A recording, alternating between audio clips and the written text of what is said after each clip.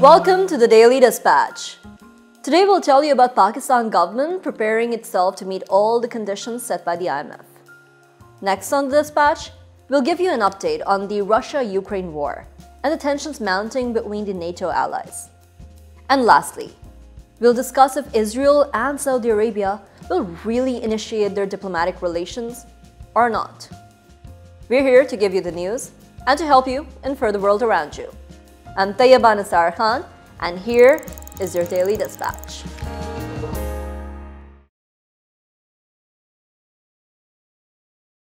In a bid to revive the International Monetary Fund's loan program, the Pakistani government has reportedly agreed to meet all the conditions set by the International Financial Institution. This decision comes weeks after the Pakistani Prime Minister met with the IMF chief in Geneva on the sidelines of the United Nations Conference on Climate Resilience and extensive virtual discussions between the two parties.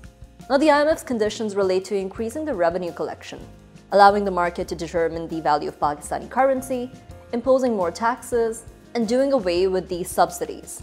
The IMF's loan facilities to the economies in trouble always comes with stringent conditions for the fiscal reforms, the revenue collection, exchange rate, and social policy, among the others. Although the aim is to help the countries overcome the balance of payment crisis, the gap between the revenue and the spending that is, its conditions also contribute to more inflation and rise in commodity prices, which affects the most vulnerable segments of the population the hardest. It is predicted that Pakistani government will increase the rates of gas and electricity prices and roll out a new set of taxes to meet the revenue gap, along with allowing a market-based exchange rate. Now, Pakistan finds itself in an economically difficult situation. The IMF's loan will not only help Pakistan overcome its balance of payment crisis, but will pave the way for more external loans. However, taxes and increase in the prices will increase the burden on the common people, who are already reeling under rising inflation, a weak post-flood economic recovery, the fears of growing unemployment due to dwindling manufacturing productivity, and high commodity prices as a result of disruptions in the supply chains. Although Pakistan's lack of structural reforms, competitive export base, robust revenue base, increased tax to GDP and modernization of agriculture, it all has been blamed for the recurrence of IMF's loan programs. The tough negotiations and delay in IMF's current loan program is also being attributed to Islamabad's reduced political leverage vis-a-vis the US, the largest financial contributor, after the end of the Afghanistan war. Next, we'll give you an update on the Russia-Ukraine war. Now, tensions are mounting among the NATO allies as the UK, Poland, Finland, and the Baltic states demand that NATO members send heavier military equipment to Ukraine. Tensions especially seem to be high between Germany and the US, over the US's insistence that Germany supplies its Leopard tanks to Ukraine. Now, German leadership, however, remains reluctant to any unilateral action on this front. And the Vice Chancellor has stated that if the US were to send its own Abrams tanks to Ukraine, it would be easier for Germany to follow suit. The Polish Prime Minister, Mateusz Morawiecki, has also expressed an inclination to supply German tanks in its possession without the consent of German allies, if Germany fails to provide them directly. He also criticized the German leadership for being the least proactive in support of Ukraine. While the US has supplied the Soviet-era tanks to Ukraine, the provision of the Abrams tanks seemed to be a matter of contention within the Pentagon and the defense community in Washington.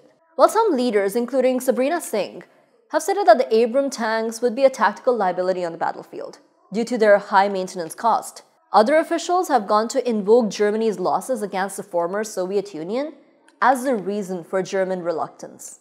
While NATO members continue to negotiate the issue of who should supply the tanks to Ukraine first, the former Russian Prime Minister, Dmitry Medvedev, has come out with a stark warning that Russia's loss in Ukraine could mean a nuclear war. The Kremlin soon issued a statement supporting Medvedev's claim, which is in line with the Russian nuclear doctrine. However, the Kremlin spokesperson dismissed the claim that Russia is escalating the conflict to a higher level. Russia holds the largest nuclear weapons stockpile in the world at present, with the US coming in at second place, making the currently unfolding situation a matter of great concern. On the other hand, the cooperation and consensus within the NATO are also facing problems. Experts have opined that the deteriorating situation could put the world on a fast track for the spillover of the conflict outside of Ukraine, if NATO continues to ignore the concerns and discord within the collective. Whether NATO's role will remain within the ambit of indirect support to Ukraine, or whether it will graduate to direct participation in hostilities still remains to be seen. Let's now talk about the possibility of Saudi-Israel diplomatic relations. In its first visit after coming into power of the far-right Israeli government of Benjamin Netanyahu, the National Security Advisor of the United States, Jake Sullivan, discussed some significant issues including the possibility of establishing diplomatic relations between Israel and Saudi Arabia. Israeli Prime Minister has been actively working towards normalization of relations between Israel and Saudi Arabia, which has only remained on the top of the foreign policy agendas of Premier Netanyahu's government, believing that it will drive peace in the region by bringing an end to the Arab-Israeli conflict. Israel is hoping Washington will facilitate and expedite this process. However, the recent tense relations between Washington and Riyadh, following the OPEC Plus decision to not increase the oil production in the backdrop of energy crisis, which were triggered by the Russia-Ukraine war, might not yield the desired outcome. Now, Israel has been putting in the effort to normalize relations with the Arab and Gulf states. On September 15, 2020, the United Arab Emirates and Bahrain signed the Abraham Accords brokered by the former president, Donald Trump, normalizing ties with Israel. Now, Morocco established ties in a separate deal brokered by the Trump administration of the United States and has currently decided to expand their defense cooperation into intelligence, air defense, and electronic warfare. Saudi Arabia has stated that public recognition of Israel would depend on the resolution of the Palestinian conflict and the implementation of the two-state solution. However, many analysts believe that the UAE and especially Bahrain could not have embarked on this path without some support from Riyadh. Saudi Arabia has allowed direct flights to Manama in Bahrain and Abu Dhabi and Dubai in the UAE via its airspace. Moreover, the kingdoms of Bahrain and Saudi Arabia share strong ties, with Bahrain frequently requesting support from the KSA to quell the Shia protests in the country. Most believe that Bahrain only established ties with Israel after receiving support from Saudi Arabia, without which they say it wouldn't have been possible. However, despite the growing speculations of Israel and Saudi Arabia coming close to establishing diplomatic relations, there are still some constraints. Saudi Arabia houses the two holiest cities in the Muslim world, Mecca and Medina, and are looked up to by many Muslim countries. It also provides vocal support to the Palestinians and is a strong proponent of the Palestinian capital to be in the East Jerusalem. All of these issues restrict Saudi Arabia from openly announcing the recognition of Israel, and Washington understands this constraint as well. Next on the dispatch, India's Ministry of Electronics and IT has proposed amendments to the Information Technology Rules 2021, whereby any information that is identified as fake or false by the Press Information Bureau or any other body authorized by the government for fact-checking will be prohibited on social media platforms. Any such information should be removed by the social media platforms, and they should ensure that the users don't interact with that information.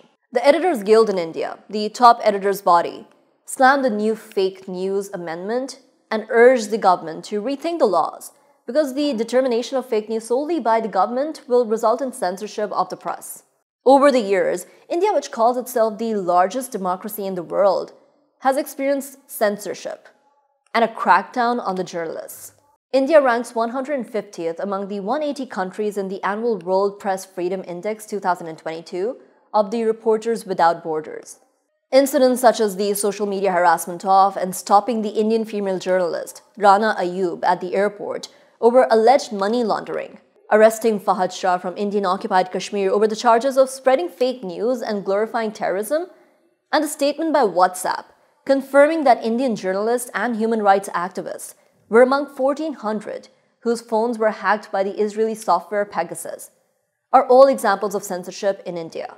In the backdrop of these and more cases of censorship, the Editors Guild and many others are questioning if these amendments are really targeting misinformation or if it aims to quell the voice of journalists and activists, which goes against the basic principles of democracy. We'll now give you a humanitarian update. The German parliament officially recognized the massacre of 1,200 Yazidis by the Islamic State in the Mount Sajid area of Iraq in 2014. In the same string of events, around 500,000 Yazidi individuals were displaced, and 5,000 women and children were taken into slavery. The move has come in recognition and support of the Yazidi community housed in Germany, the largest Yazidi diaspora in the world. The 2014 massacre also led to a high number of Yazidi women taking up arms against the Islamic State, a detrimental challenge to the ideology of the Islamic State, which believes that a fighter's death at the hands of women bars their entry into heaven as a martyr. This development caused a significant dip in the IS morale, while empowering the women to defend themselves against the capture and subsequent sex slavery that they were subjected to at the hands of their captors. Now, Germany has also carried out 2 convictions for abetting genocidal acts against the Yazidis. The first being an Iraqi who was put on trial in Frankfurt in 2020 and convicted in 2021. The second conviction was awarded to a German citizen in 2022 for abetting genocide and slavery. These are the only 2 known convictions for the 2014 genocide, not only in Germany, but the world entirely. And lastly, the US government has reached its debt ceiling, creating fears of default with far-reaching economic consequences for the US and global economies. So what is the debt ceiling? Debt ceiling is the legal limit on how much a government can borrow. It currently stands at around 32 trillion USD in the United States, more than 100% of its GDP. As the US economy has grown over the years, so has its debt ceiling, increasing more dramatically in the last 10 years, rising to over 30 trillion USD in 2020 from just over 10 trillion USD in 2010. A traditional way of averting a default has been either to suspend the ceiling or revise it. The US has done it more than 70 times in its history, including 3 times in the last 6 months.